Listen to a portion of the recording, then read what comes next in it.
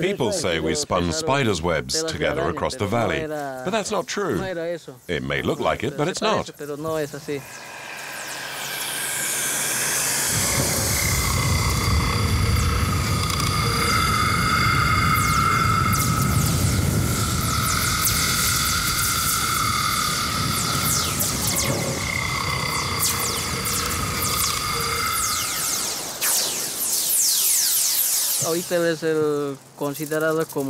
We're the flying men of Yungas. On our ropes, we're like birds. And we go faster than astronauts. The Yungas region in Bolivia. Jungle and steep cliffs. Where people don't walk, they fly.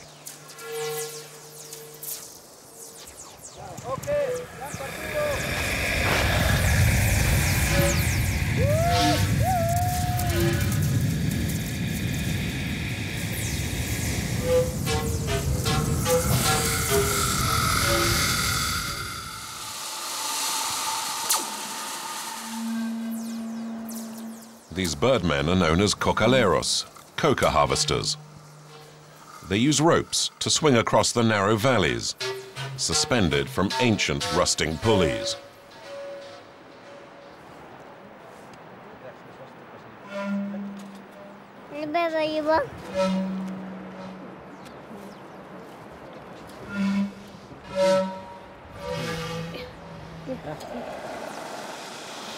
Just 30 seconds from one side to the other. By foot, it would have taken more than an hour.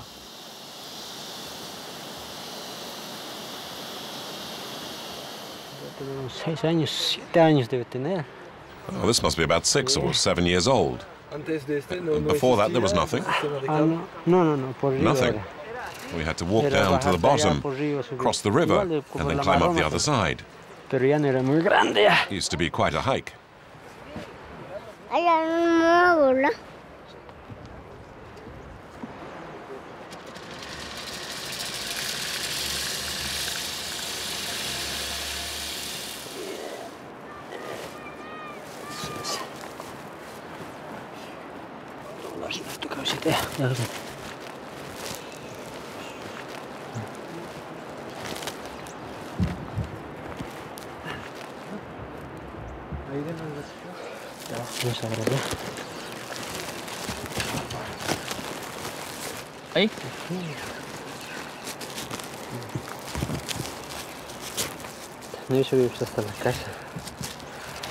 We'll get home much more quickly this way.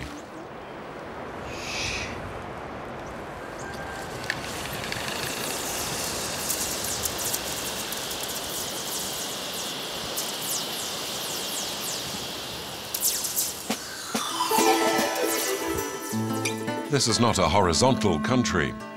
The Yungas valleys are like a sudden staircase between the towering Cordilleras of the Andes, more than 4,000 meters high, and the green Amazon basin.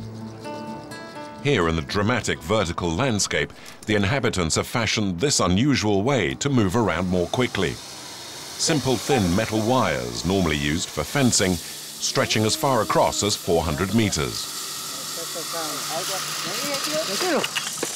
It's almost a form of public transport. There are about 20 of these cables strung across the valley. All day long, people and goods fly across the river 200 meters below.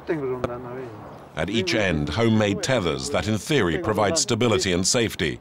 Some of the wires have been in use for 20 years and have slackened dramatically. The cocaleros have never bothered replacing them. Oh, it doesn't break. It'll never break. It's made of galvanized steel. And besides, we've put 4 of them across here.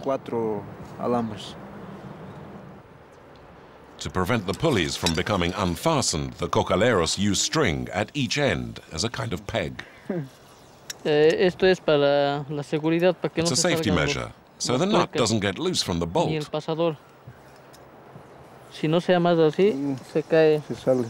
The string helps keep it in place, otherwise it might all collapse. To hang on to the pulley, the cocaleros simply attach themselves with bits of fabric and cloth.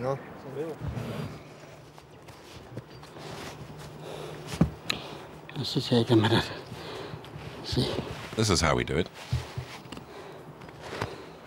Is that enough to keep you from falling off? Suficiente es esto. Enough? Suficiente es. Oh, of course it is. Suficiente es para... Hay dos todavía. Aquí tengo todavía. It's enough for 2 people even. Even 3. Esta tengo todavía. 3. 3 es ya. ¿Alguien vas a amarrar ya? Si es que se pasa es para frenar.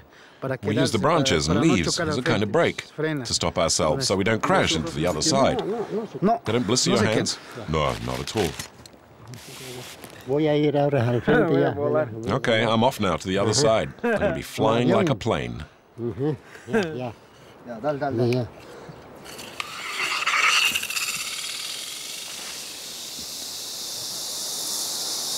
Even at age 72, Don Ignacio continues to fly across the valley every day to tend to his coca plantation on the other side of the mountain.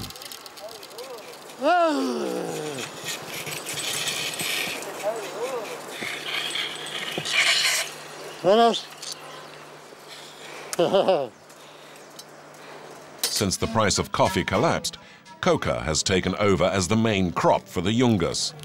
It's been cultivated since the time of the Incas, a form of narcotic chewed by the locals to overcome tiredness. It's harvested 3 times a year and is worth approximately 30% more than coffee nowadays. Don Ignacio was one of the first to settle in the valley, and it was his idea to install the cable skyway. I first came here in 1955. I was the one who founded the community, and everything that you see here. There was nothing before. There was nothing to get across. We used to carry everything on our backs, just like pack animals. That's when I thought about having the system of pulleys and cables. I bought steel wires, and I managed to stretch them across the valley using some rope. Don Ignacio can neither read nor write, and testing his wire cables was a hit-and-miss affair. Everything was guesswork. Well, no one wanted to go on them at the beginning. No one trusted it. So the first time we tried it out with a sack full of stones. If it made it across, then we knew we could too.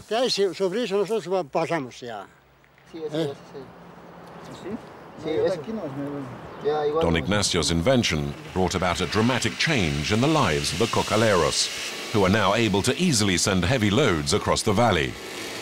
Even today, though, there are those who don't trust the flimsy wires that crisscross the valley. Maria's husband was killed in an accident on the wires, and she now refuses to use them.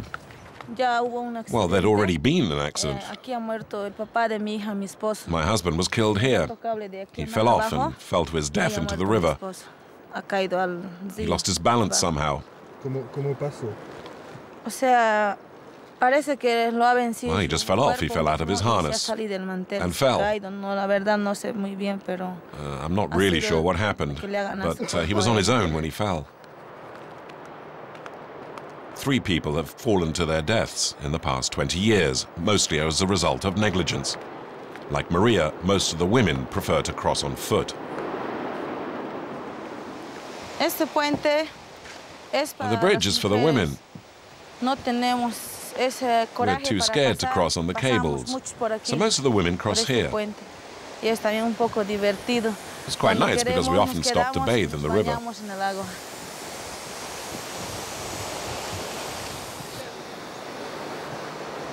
You see, look how far my husband fell. All the way from up there down to the river.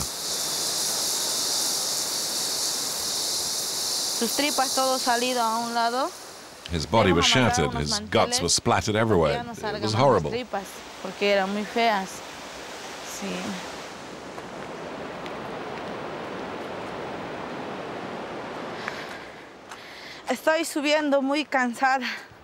I'm really tired though, because it is a steep climb.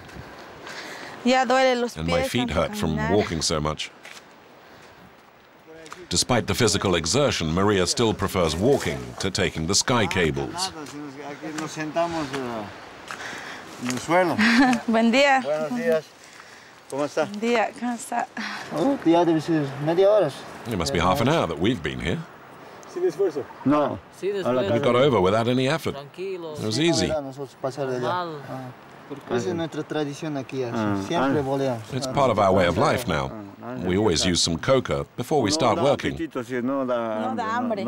also stops us getting hungry and allows us to work like dogs. We could fall off a tree and not feel anything. In the valley, the work days are long and arduous. The hardest is the harvesting of mandarins, which grow in abundance. But they have to be picked within 2 days of ripening, otherwise they rot. Maria and her new partner, Alex, can obviously only sell the fresh mandarins in market, so timing is crucial. It's always a rush, and that's when you might have an accident from having to hurry so much. You might get careless and fall. That's why the cables aren't as reliable as they say. It's like Russian roulette. I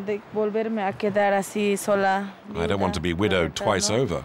It's scary starting with someone like him. I'd rather have met someone from a different part of the country, or move out and live elsewhere, where it's less dangerous.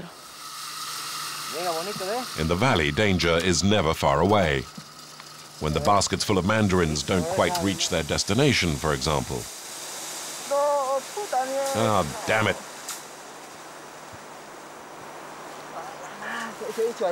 They're swinging back the other way now. The only choice is to go and fetch them, a high-risk operation.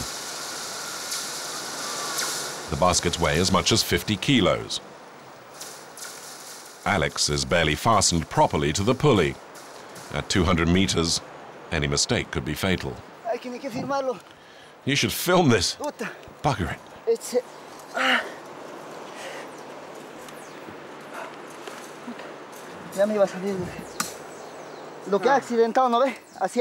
This is how accidents occur. The harness can slip and you just fall backwards, all the way into nothing.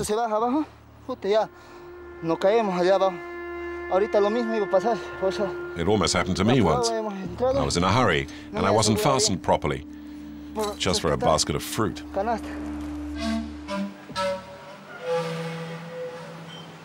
A 1-hour walk away on the other side of the mountain, Severo has just returned from picking coca. The leaves are put out to dry. 1 month's work of harvesting. If they're not dried out, then they could turn black. And black leaves aren't worth as much as the green ones. I put them on the ground when there's no sun. They say the mirror attracts the sun. The sun sees the mirror and it pops out. And that's why I put mirrors here.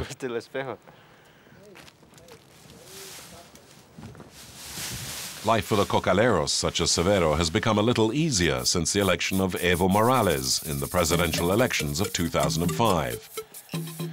Evo was the first native Indian head of state in South America and an outspoken advocate of the coca farmers. Under his rule, the laws that previously imposed some restrictions on coca growing were relaxed. Ever since Evo has been in office, things have changed. Before, there were embargoes and other serious restrictions. The other governments had said they wanted to stop coca altogether. No one listened to our side of the story. They said coca is used to make cocaine. But it's not true. Coca is not cocaine. You need to add a lot of chemicals to make cocaine from coca leaves. Severo says he's never seen cocaine. As far as he's concerned, his coca is a powerful therapy against fatigue, pain, and altitude sickness. But because of the fight against drugs, he also has to travel to the officially sanctioned market in La Paz, in Bolivia's capital. It's mi cuarto. This is my room. This is where I sleep. And I keep all my clothes here. And my coca leaves. Todo lo que ves, tengo mis ropas, tengo mi coquita, lo que he cosechado. Y así yo vivo. This is how I live. 2 de eso me llevo, entonces ya me vendo para víveres, I'll sell 2 bundles of coca in the city, and then with the money, I'll buy some supplies. Para dejar también algo de dinero para mi esposa, porque and whatever's left, I'll give to my wife. Con los hijos. Entonces, aquí she lives in La Paz with the girls. También, they can't live out here. Juntos, ¿no? Con la familia. Se puede vivir, pero el problema es la escuela. Es lejos. The problem is the school, because the nearest school is over the mountains on the other side. And the kids are scared of snakes and things like that.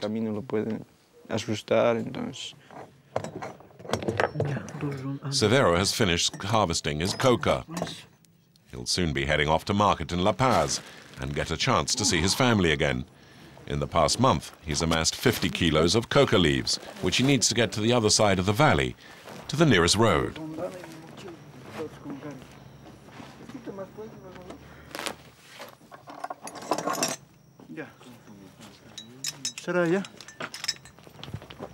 Severo is also bringing a large basket of mandarins for his wife and daughters.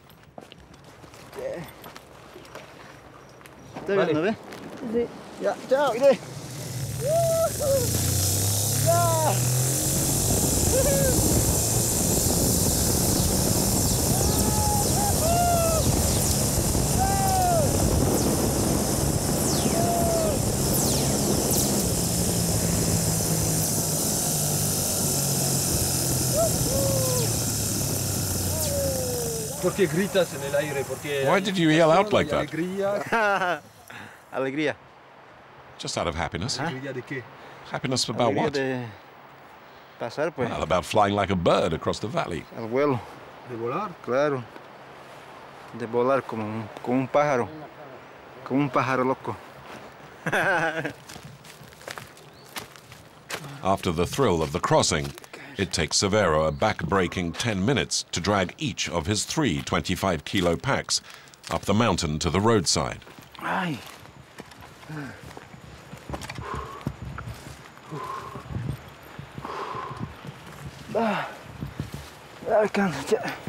I'm wiped out. This is killing me. The next morning, Severo will take the first bus heading to La Paz. Ay, mamita.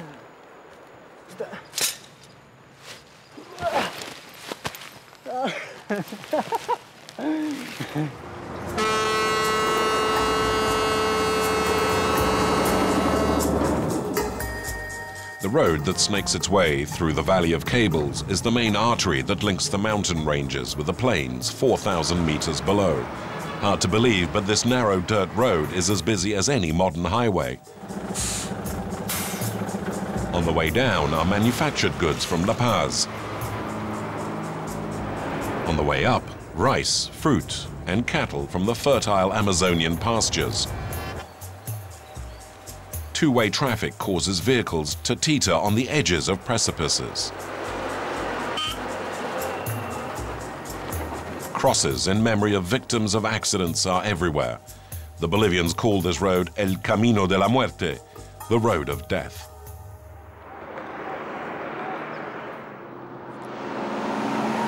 The road starts 4,000 meters up in La Paz, the economic capital of Bolivia. Marco, aged 23, is a vachero, a trucker specialized in the transport of cattle. His job is to drive down the road of death as far as Amazonia and load up cattle. Preparándonos ya para viajar. We're getting ready for the trip. Es un camión que viene de Europa. The truck comes from Europe. Casi llegan estos camiones. Like all the others, it's second-hand, but it's been patched up, ready to take on the worst the roads can throw at it. With 600,000 kilometers already on the clock, it's the first time Marco is taking it out. His own truck has long since driven more than 1 million kilometers. These trucks never die? No, because we constantly repair them. Everything gets fixed up in Bolivia. Marco is always accompanied on his trips by his cousin, Wilson. Traveling alone is far too dangerous on the road of death.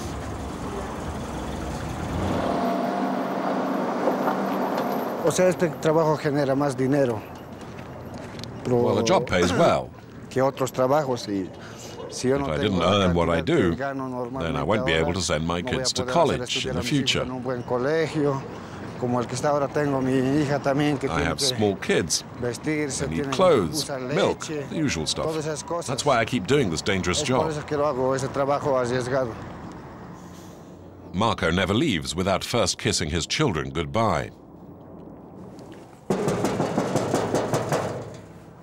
Siempre lo hago así, es que I always do this,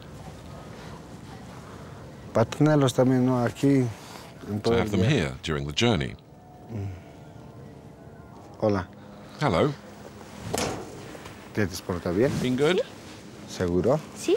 Are you sure? Ya, te vas a portar bien. Ya Listen, cuando you behave llegue de yourself, viaje, voy a and venir, when ya. I get back, I'll ¿Qué come and quieres see que te you. traiga ahora? What would you like me to bring back for you? ¿Qué hay en San Borja? Well, what is there in San Borja? Todas las frutas All vienen de sorts of ahí. fruits. Plátano. ¿Eso Do querés? they have bananas? Ya, te lo Would voy you a like some? traer, ¿ya? I'll bring some, but only if you've been good, okay? ¿Ya? Okay. Ven. Eso es. Sí, ¿no ve? Marco doesn't go inside, as he's going through a divorce with the kid's mother. His wife could no longer stand the strain of waiting for her husband to return safely from the road of death. Chao.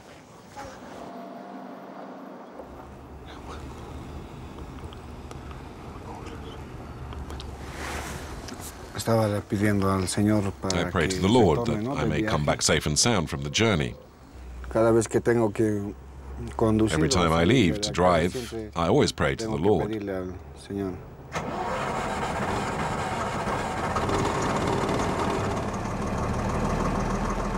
A veces tú le hablas a tu And camión. do you speak to your truck? Siempre lo hago. Always. ¿Cómo lo llamas, pues? What kind of things do you tell Lo it? digo, I often say, siempre yo al how's it menos le going, digo kid? chango, ¿no? Or things Como like, chango, okay, kid, tenemos que we need to get there and come back, all ir y right? retornar. I do it all the time. Y siempre hacemos eso cuando Sometimes además when it has some empieza a problems, fallar, I le tell it, digo, why are you behaving like "Estás this? fallando, I've sí. given you everything you No te need. hacemos falta Oil, ni aceite, petrol. nada". ¿Y te entiende, crees? Does it Sí, yo understand? creo que me I entiende. think it does, actually, yeah. Ya, vamos a partir. Okay, let's go. It's the start of a trip that will take 24 hours.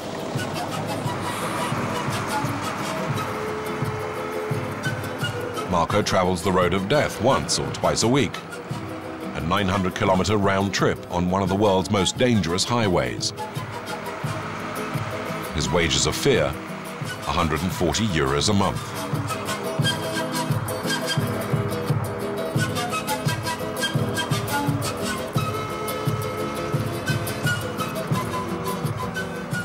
Y ahora pero voy a parar en la I'm going to stop cumbre at porque the highest point on voy the a road to say a celebrar una mass, pequeña to bring me misa luck. Para que me vaya bien.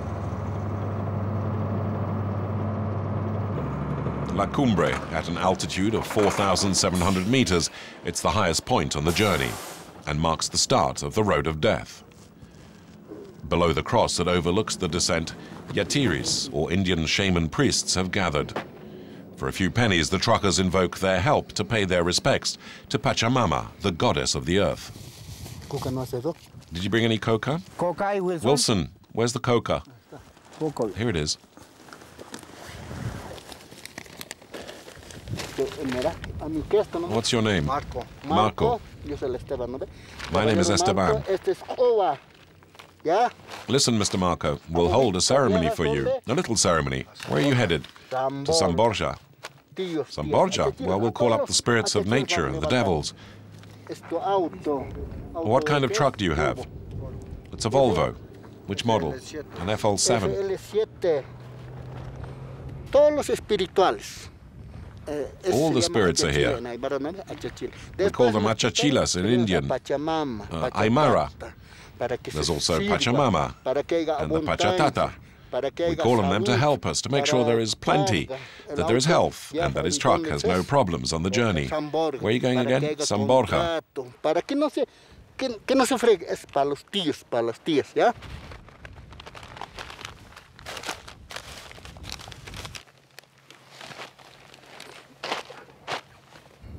Samborja, we pray that your business does well, your truck, the Volvo FL7, number plate 956.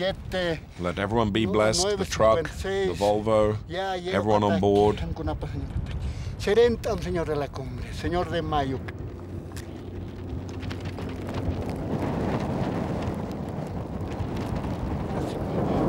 Así mara la chichilanaca.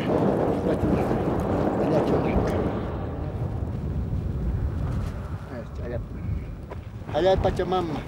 Sea buena hora. An offering to Pachamama for the benefit of everyone. Good health.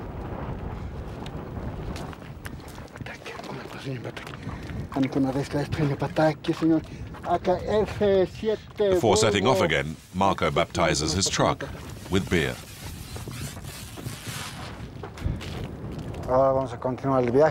Now we can travel more at ease. We know now that the spirits will be protecting us from danger. Good luck, young Mark.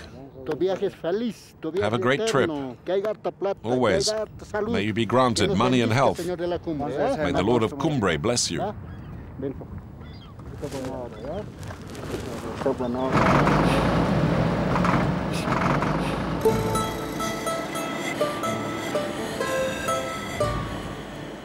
From here, the road of death drops dramatically down towards the valley. The trucks hurtle down an uneven 3,000-meter descent in less than 50 kilometers to the Yungas Valley.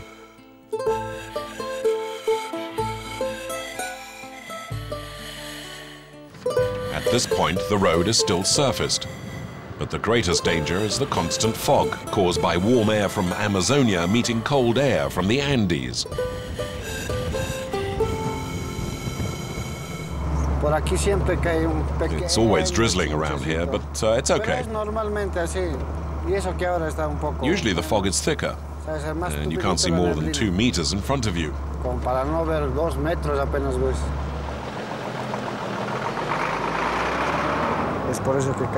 That's why so many buses and trucks have fallen into the ravine.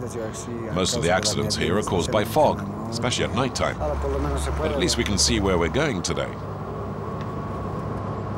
2,000 meters lower down, the fog begins to dissipate. But this is where the greatest danger begins.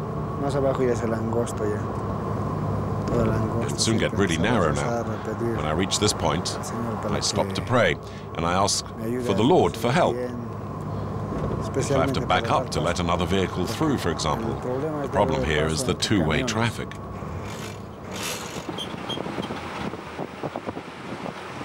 This stretch of road is now unsurfaced, all the way to Amazonia.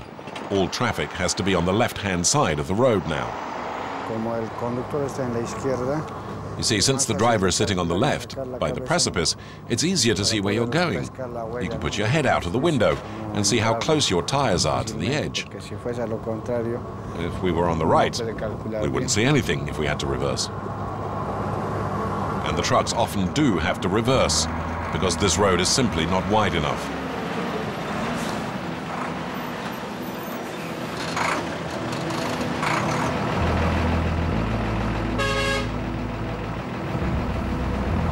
On the road of death, the rule is that the vehicle that's descending has to back up to the nearest wider stretch of road. The wheel's just centimeters from the edge. This is often when accidents happen.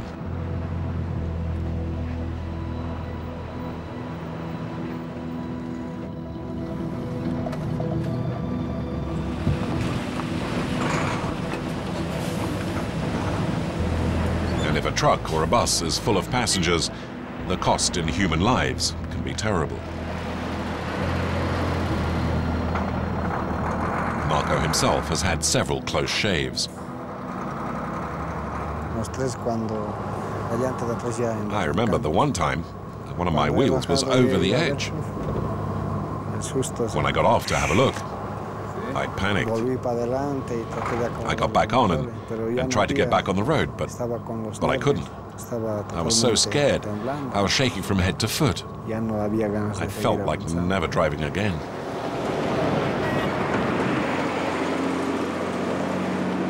Marco, however, has become an expert, and today he knows all about the dangers he may come across.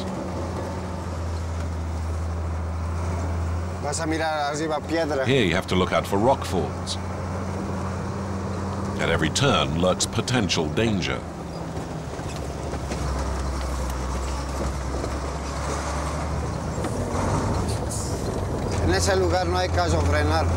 Here you must not brake, which is why you must drive much more slowly than before. If you brake here, you'll go flying off because of all the mud. This truck was lucky. It skidded into the side and got stuck in the undergrowth. You have to get all the mud off here. There's no way to move it. And for the driver and his wife, the only thing to do was to dig it out. I've been trying to dig here for an hour. Will you do it? Can you manage? Yeah, I think so. But there's one stretch of road that's even narrower and more dangerous. An alternative route has been dug out of the mountainside, but until last year, more than 200 trucks a day had to negotiate this road from hell. The surface is less than 3 meters wide, and there's a 500-meter drop into the ravine. These days, only tourists on bicycles and thrill seekers use this stretch of highway. Crosses litter the side of the road, and the horror stories make up the trade-in stock of Eduardo, the tourist guide to the road of death. Over the past 50 years, about 1,200 people have been killed here, and last year was the worst. 180 people died in just 1 year. Even tourists are not safe. 8 cyclists have fallen to the bottom of the ravine, providing yet more stories for Eduardo. This is where 2 Israelis were killed. And a few years ago, a woman lost control of her bike and fell 120 meters there over the edge. And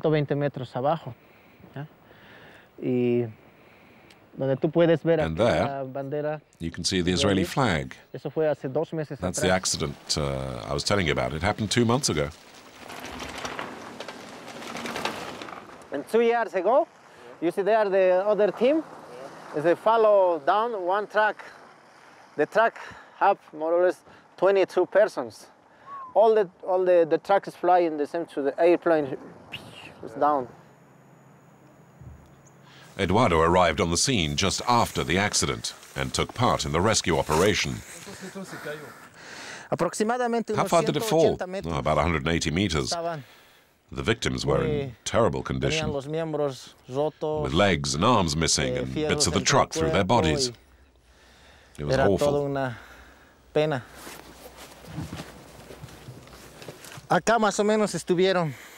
There were about 15 people here, all of them dead. Men, women and children. Niños, como puedes ver, mujeres, una señora. One woman was still alive. We took us 30 minutes to bring her back up to the road, but just as we were about to get there, she died. And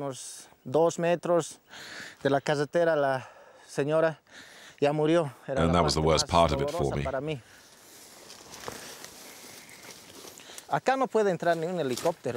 Helicopters can't reach here. It's a real problem. And it's why we can only save the people that are closer to the road after an accident. If you spent time searching through the ravine, you'd find the skeletons of many people that couldn't be saved.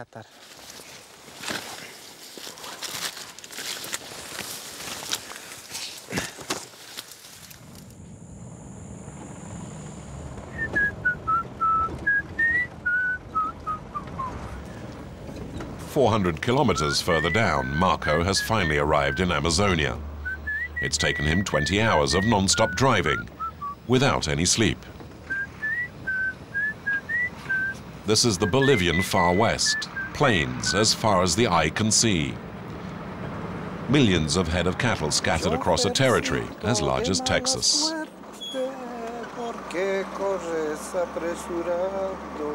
sin controlarte. En esta curva o en la otra está la muerte segura. The song talks of the unlucky driver who drives recklessly and faces certain death.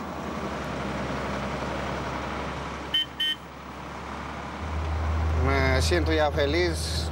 I'm happy, and I thank the Lord who has looked after me along the way. But on this road, you see, the risk is you might fall asleep behind the wheel. When you're coming down the mountainside with all the turns and bends, your adrenaline keeps you awake. But here the road is so straight, and you're so tired you can just nod off like that.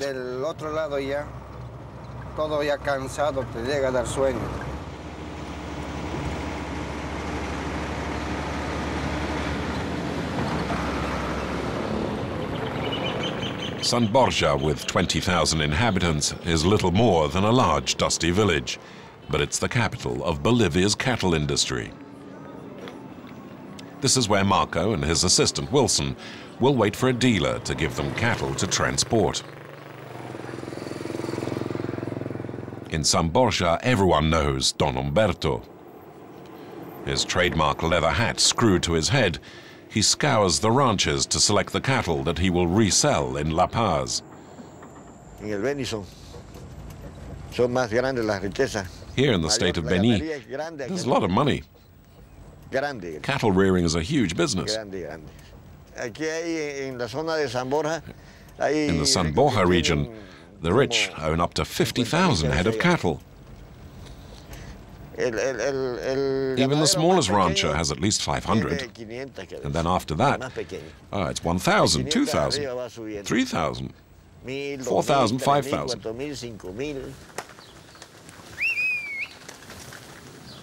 These cows will be transported all the way to La Paz, where they will be slaughtered. In a country where refrigerator trucks are rare, it's the best way to guarantee the quality of the meat.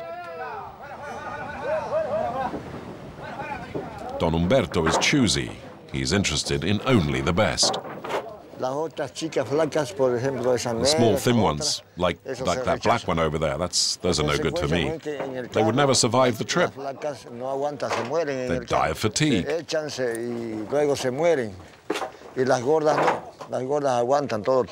See, the big ones, however, they're much stronger. Don Humberto will pay 2,000 bolivianos, about $250, to transport his cattle. But the journey is undertaken entirely at the truck driver's own risk. And it's Marco that's responsible for the cattle arriving safely in La Paz. If the cows get hurt on the way, or if one of them dies, I'm the one that will have to pay. Each cow is worth as much as 1,900 or 2,000 bolivianos, which is what I get paid for the entire trip.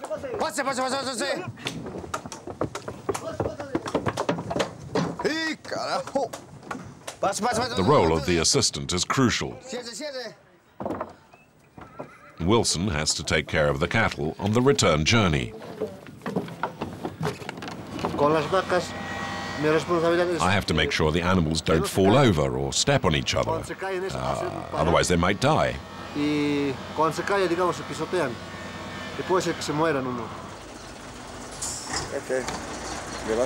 Take these cows to Dona Valentina. Here's her cell phone number. Don't worry, I'll drive slowly. Are the cattle tired?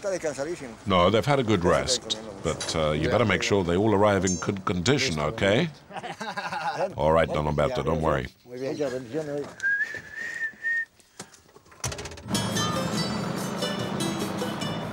There's not a minute to waste. To avoid any suffering to the animals, Marco will head back as fast as possible. If all goes well, they'll be in La Paz within 24 hours. There is only one way to keep going all the night. ¿Tiene coca? Do you have any coca? Yep. Dame 2 bolivianos. Give me 2 bolivianos worth.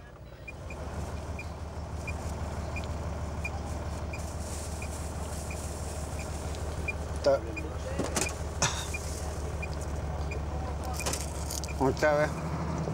Without coca, I don't think I could keep going through the night. It helps you stay awake and makes you less scared. Scared of what? Scared of the road, because there's so many stories about it. For example, they say that on this stretch, there's a woman who walks along the side of the road. But when you get closer, she always disappears. For Marco and Wilson, it will be a long night. They will pause only briefly to get their breath back.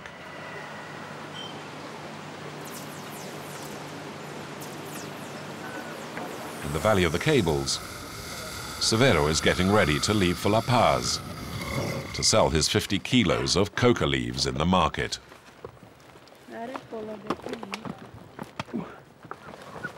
It's a 5-hour bus journey along the road of death. He's accompanied by Edwin, the son of old Ignacio, the man who invented the cable skyway. Papi, sábado ya estoy aquí. Dad, I'll be back Saturday, okay?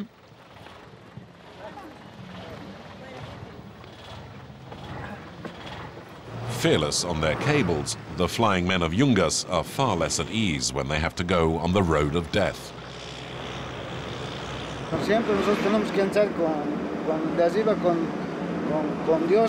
trust in the grace of God when we travel.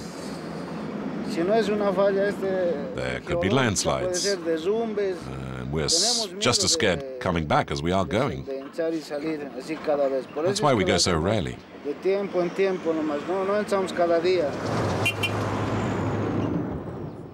But for Severo, the dangers of the road mean nothing. He hasn't seen his family in more than a month.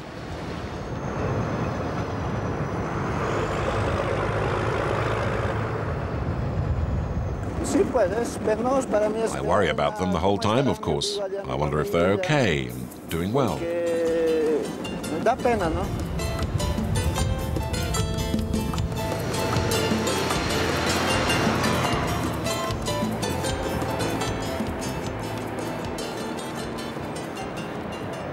The Villa Fatima market in La Paz.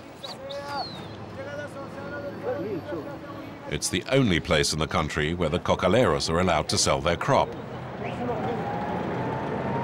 Even so, it's estimated that as much as 1/3 of all the coca leaves that are sold here end up in the laboratories of cocaine traffickers.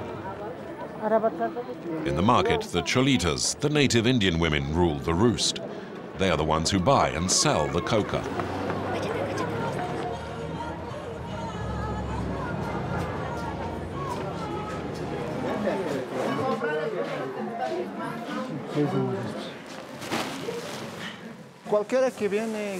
We have to haggle with the buyers to get the best prices. A furtive glance here, an appraisal there. It's a discreet game between seller and buyer. Do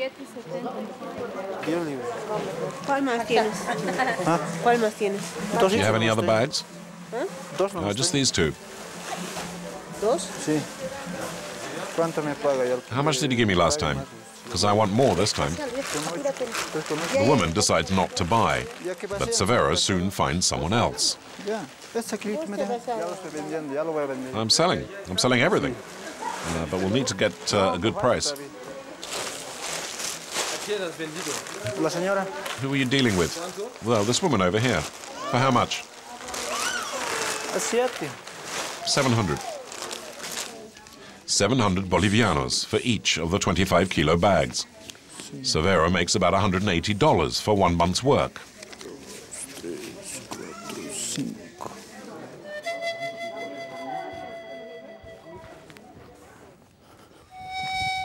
He lives in a poor district of La Paz, high up in the city.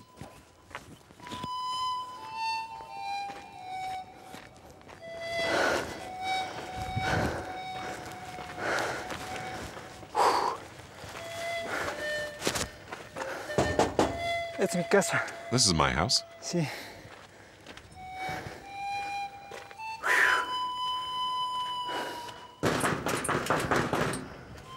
Utani.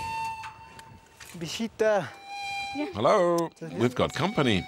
Hola, Erika. ¿Cómo estás? Beso, dale. ¿Estás bien? Hola. ¿Cómo estás? ¿Estás bien nomás? Besito. Beso, pues. Ella es mi esposa. This is my wife, my eldest daughter, and the little one. This is where they live. My wife looks after the kids, sends them to school, does the washing, and cooks for them. Is it hard when your husband's not here? No, tampoco. Oh, of course, because we have no news from him. When he doesn't arrive, I'm scared. I'd rather he walked than take the cables. Es mi cuartito. This is the room Ella se cocina. where my wife cooks. Todo lo que ves.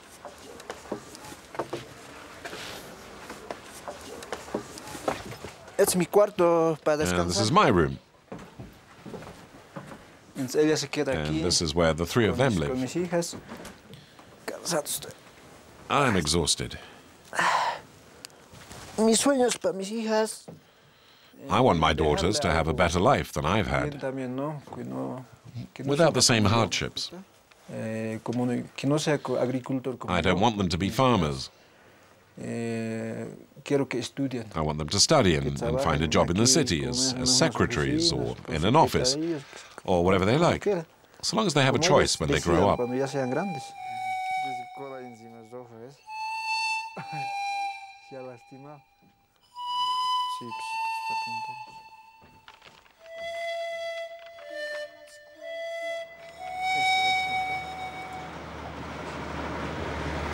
For Marco and Wilson and their 15 cows, the return journey is far from over.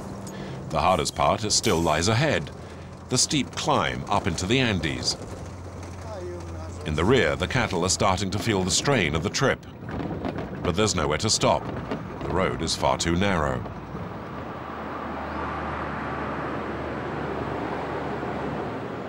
Wilson, go and take a look at the cows, will you?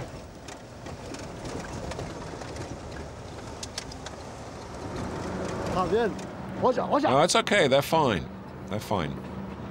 But the cattle are exhausted, and Wilson has to stop them from lying down. It's okay, they're fine. They're all well.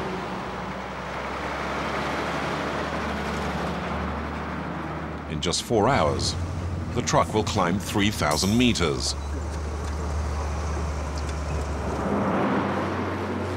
It's the final blow for the animals.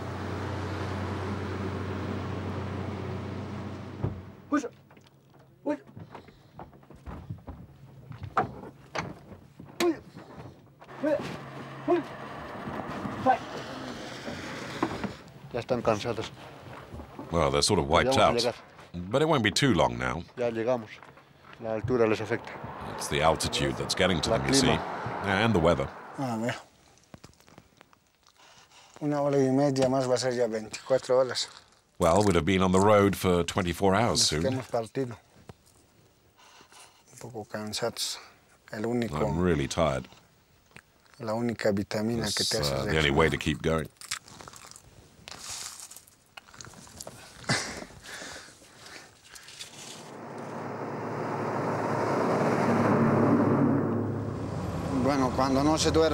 When you don't sleep well, that's when you really age. They say a night without sleep means you live 1 year less. I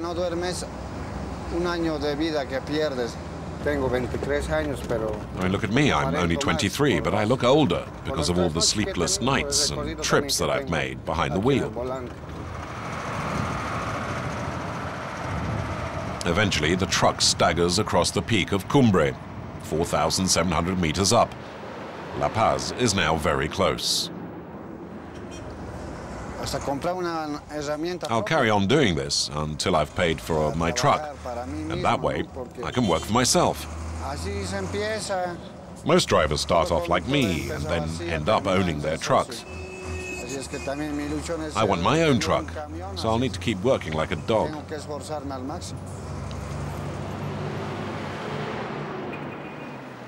After 25 hours on the road, Marco completes his side of the deal.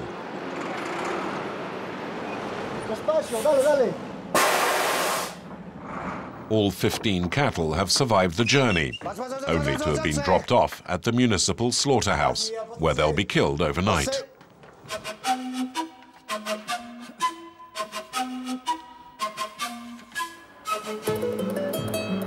Marco and Wilson will rest and then head once more down to the plains for another consignment of cattle.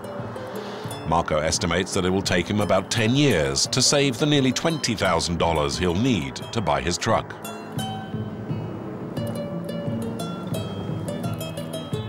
After spending 2 days with his family, Severo leaves La Paz to return to the valley.